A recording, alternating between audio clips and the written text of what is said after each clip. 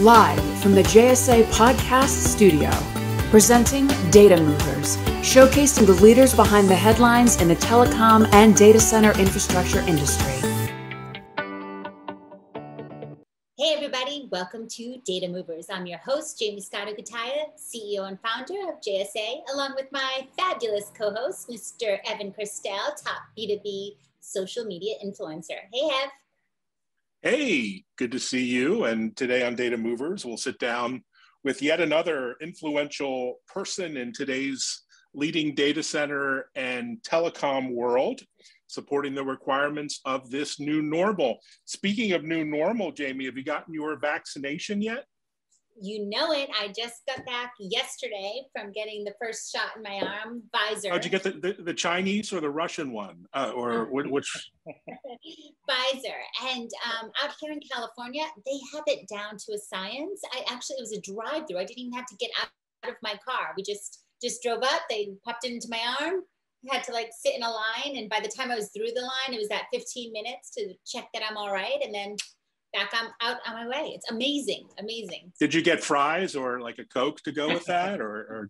No, but they had advertising of amazing, very food that you just want, fries and shakes and stuff along the route. And I thought that is just so mean. They're giving you that is the American way, a vaccine and a shake. That is living the dream. So I've had my second Moderna. Because everyone knows, Moderna is the best.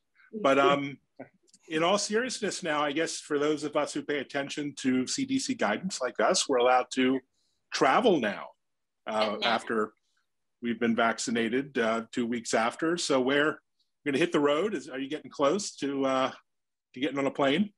Well, you know what? I'm really thrilled because come June, my mom and my aunt will be the very first relatives that come out and get to see my baby girl, who's now 9.5 months, and she still hasn't been held by any family members other than her dad and me. So we're really excited to have her grandma out here to give her that much needed love, other than her FaceTimes, which are awesome, but still I find Ava now is at the age where she's looking behind the phone, is this it? That's going to be awesome. Yeah. You got to live stream that reunion. That's going to be great. But speaking of reunions, we have a reunion with an amazing guest and client of yours. Yes. Let's get on to our show. Yes. You guys know it here at Data Movers. We just dive into the background stories of our guests, their career highs and lows, unique perspectives. And today, we are so honored to welcome Mr. Denis Savage, Vice President of Operations at NFINIT. Hey, Denis, how are you? Oh, I'm great. Thanks for having me. Hey, Denis, good to see you. Nice meeting you for the first time. So, Denis, you're in San Diego, I believe. What is it like down in paradise? It's as beautiful as you might imagine. I actually just came back from a trip to Florida, and the dichotomy between the two cities in areas is astounding because we're very heavy mask centric. There, you're not sure if COVID was a real thing or not. So, well, I'll take San Diego any day of the week. But looking at your IT career here at a young age, you describe yourself as a slayer of dragons, which sounds like kind of a video game, or I don't know, maybe it's HBO Game of Thrones or something else. I've become a video game fanatic during the pandemic, again, after a hiatus of 30 years. So tell us, for us gamers, gamer wannabes, or parents who are afraid of their kids playing video games all the time, how did gaming spur your interest in the tech career? It's interesting, and I will admit that I started out playing Dungeons and Dragons before computers were really a thing. Oh, you're old. Yes, we had a standing game on Friday night amongst my friends, and they're still some of my closest friends today.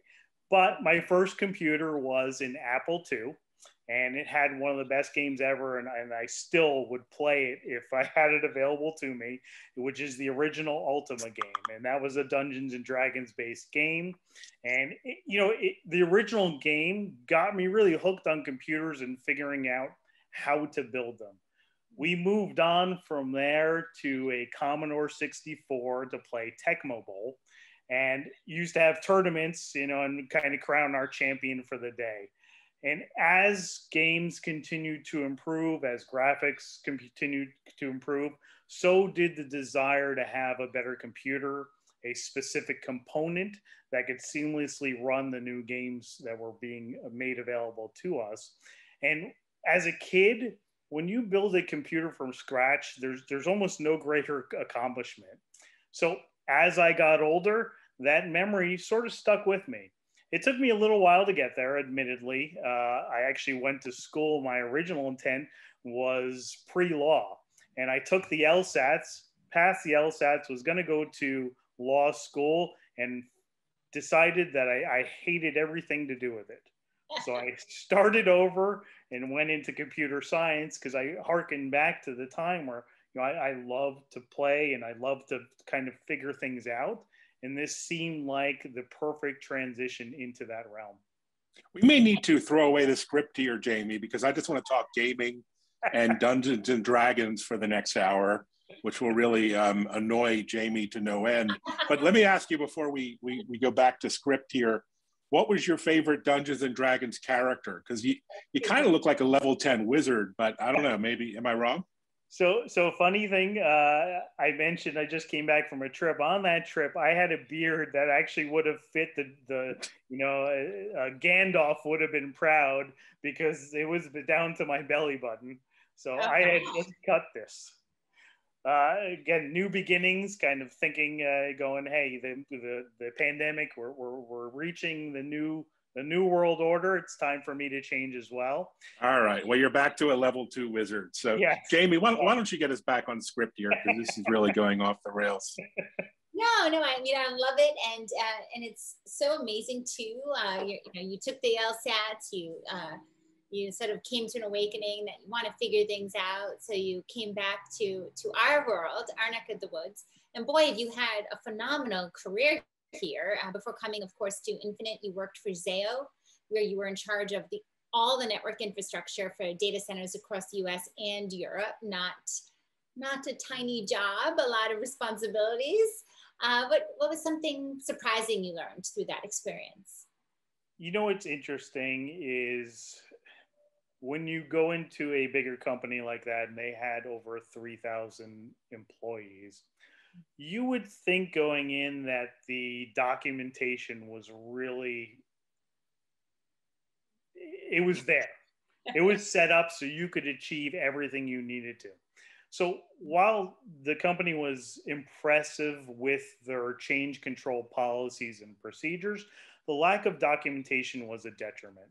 So what that meant for someone like me is taking the extra time to prepare when we were doing an upgrade, since only a subsection of what I needed, the information, was readily available. So to make the changes that we were making, we had to formalize some of those processes to ensure the decisions that we were making were thorough. So, it's almost we had to build things on the fly.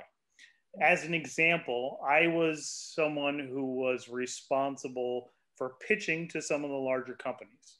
So we would get a large company who wanted to go into a data center that I've never been to. So I will add that fact.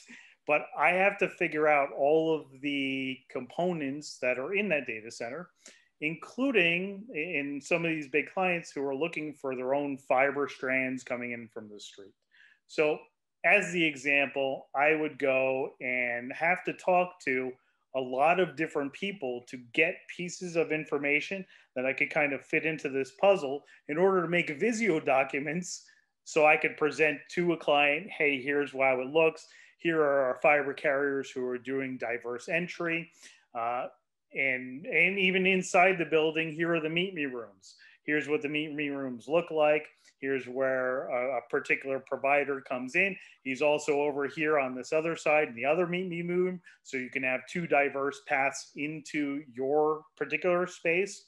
But it was really kind of that piecemealing of information together was going to different geographic people who knew but didn't centralize that documentation.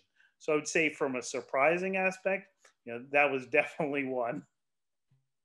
So you came up through the network engineering side of the house, obviously, to run network engineering. What are some of the experiences, best practices or learnings that you brought with you into your current role that maybe you could share with the listeners? I mean, everything starts and ends really with security. So if we come with a security framework in mind and we have the idea that this is going to be prevalent in everything we do, then that can filter down to the rest of the organization. If we come and that isn't the main component of what we're trying to achieve, then that gets sort of pushed to the side and the stakeholders within the company don't understand its importance. So really, the first thing I would tell anybody in IT is come with a security focus. It doesn't matter if you're a network. It doesn't matter if you're in systems.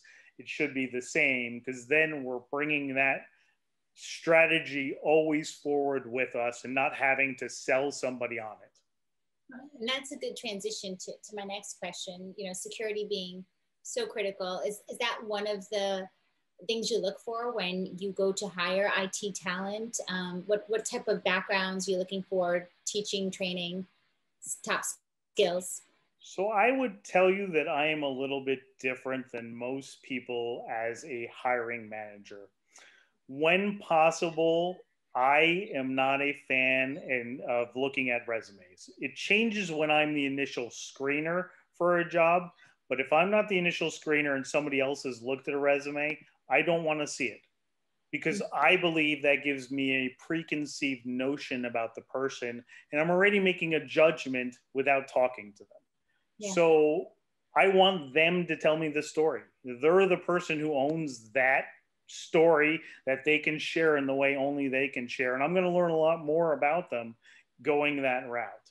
But from a skills perspective, I'm looking for someone who has an eagerness and a willingness to learn. Essentially, I would call that an energy that's kind of apparent. They're sitting on the edge of their seat, their engagement level. Because in this particular industry, understanding that I may not know the next technology to come out, we're going to have to figure it out. We're going to have to learn that technology. So having that as that primary thing, and again, energy is so important to me, will tell me a lot more about a person than if they're a little bit more stoic and they keep things to themselves. The second piece of that would be communication. Communication is in everything we do, and talking to customers and talking to our internal teams, making sure that they have the awareness of how to communicate effectively and speak intelligently about something and in layman's terms. So if you can take a concept of IT that's a little bit more challenging and break it down into smaller steps that anybody can get, that will be key for me in the hiring process. Best answer. Great advice. Yeah, absolutely. Yeah, absolutely. if I actually ever need to hire someone, I think I'll take some of that on board. So you've gone from big distributed global multinational data center company to boutique specialist IT solutions company. How would you compare and contrast those experiences? Do you have a preference for either of those experiences? And what did you learn along the way? So I'll tackle the preference first. I would say the answer is yes, that I do have a preference to be on a little bit of a smaller side. You really get to know the people you're working with. On a day-to-day basis, you're constantly interacting with them.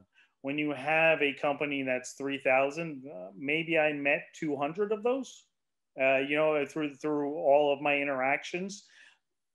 But you don't get the same kind of feel of homeness, I guess, would be that word I'm looking for. So definitely prefer smaller. I understand the bigger, and I can play in that realm too, but definitely prefer the smaller. As to the second question, kind of, what did I learn and the differences and similarities? I think the key differentiator is the notion that in a bigger company, people should be more siloed. So you're focused on your area and your area only when you're in a bigger company. There's good and bad to this. The good is you're developing your skill set as a true subject matter expert in that particular discipline. The bad is you don't necessarily have the full context of how to help someone. In the more specialized IT solutions space, there is a need to know how things interact with each other. This is sort of an essential component to business in understanding your customers. So what happens if I need to, let's say, patch a machine which requires a reboot? How does that impact the machine that's sitting next to it? Perhaps I'm about to reboot a web server that relies on a database connection and another server. So now I'm potentially breaking two, and I have to be cognizant of that to ensure that that comes back as well. So it's the breadth and scope that we have from a smaller, I guess, kind of, you said specialized boutique, allows us not to sacrifice what is best for the client. If we look at the other side, we do have to sacrifice a little bit of that knowledge because we're focused on a single discipline. And I may not know how that interacts with something. So we take it back, then more, maybe on the specialized IT side, I lose a little bit of the in-depth knowledge by being more of a generalist, but I also understand that customer's environment better. I understand the point of view they have, and we don't have to make a decision within a silo that could have a greater impact on the customer's environment without that foreknowledge. So we've been able to combat that a little bit by having some specific SMEs that, they would be the leads of a particular place, but they still need to know what's going on with the rest of the business. And I'll give you just kind of another example to really highlight this. If I'm upgrading a firewall, we, as a network person, and if that was the only thing I knew and did, then my only focus is as soon as I bring that firewall back online because I patched it to the latest and greatest iOS or code, I'm done. In our case, we need to know what lies behind the firewall so we can perform tests. We can make our own checks and balances that say, yes, I upgraded the firewall. Also, all the rule sets that are making the web server accessible to the internet still work too. We didn't break something else along the way. So that, in that smaller setting, gives me perspective that I don't think I necessarily had in some of the bigger world. Well, I'm calling you after the show. I'm having some issues with my Comcast router, so I really need some deep expertise. But I'm not sure if you can afford level 10 wizardry though. Hey, I was downgraded. I am only level 2, so I heard that too. I was like, wow, just cutting the beard, that's harsh.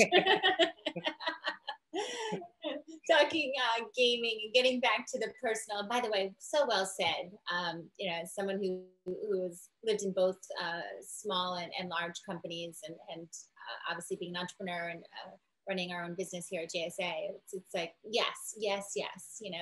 You need that flexibility, that insight. If you're siloed off, you still need that general awareness. I was getting very excited listening to your response. Thank you, I appreciate that. Now getting over to the personal, we know that of course you're a gamer, but you're a sports fanatic, huge football and baseball fans, what we're hearing here. So tell me, are there like tons of sports analogies flying around your virtual office? What are some lessons you learned through sports that really help you apply to the IT business world? So that's funny because I don't generally use any sports analogies at all. And, when you're in the IT space for long enough, and especially in San Diego, you recognize that not everybody has that level of sports that you do. And I have 5 kids. not a single one of them is a sports fan. Now, I'm a diehard in, hockey, football, baseball. And to throw those analogies out, it doesn't play well in the tech space generally, because some of the language out there about us geeks and nerds is probably true. So we have to keep that in context. I think from the lessons learned, however, there are a lot of lessons that can be learned through sports that you can take advantage of. And probably the one thing everybody learns through sports is that there is a support system. So no one is in alone, because you have a team that's supporting you. And I played hockey at the minor league level, so I was actually pretty good. And one of the things in not knowing whether you know hockey or not, you can't, as a single individual, go through an entire defense in hockey. You can every once in a while, and it's just like life. Every once in a while, you can do something alone and you're going to succeed. But most of the time, we need other people who can help us. Having the right people in that right spot, right person, right time. We've all heard that saying. So, hey, I don't know, that's not a sports analogy, but we'll use it as an analogy. That in the trusting of other people is going to make your job that much easier. It's going to give you tricks you didn't know yesterday, just like we can pass along the knowledge we have of playing this game of life now. We can pass along the things we've learned and help someone else grow. So really, it's that team concept. It's the support system that we're looking for, because, again, we can't do it alone. We need other people. That answer really knocked it out of the park. That answer was a total home run. That's great. Hey, is that because Jaymie used to do this alone and she's thinking? Maybe, it might go back to that. So, we got to be careful here. Any more of those cracks? But actually, I'm pretty famous here inside JSA as trying so hard to make a sports analogy work, but being so poor in my sports knowledge that people are like, no, hockey is on ice, Jay, not a field. I'm like, stop.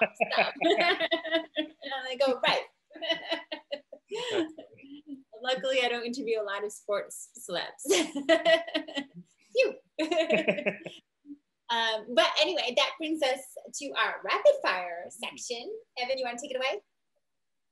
Yeah, so tell us, you came up through network engineering, lots of long nights, and I bet you even had a pager at one point. So are you an early bird or a night owl as work goes? I am a night owl. Mornings suck. But having said that, I hate traffic so much that I will get up early to beat traffic.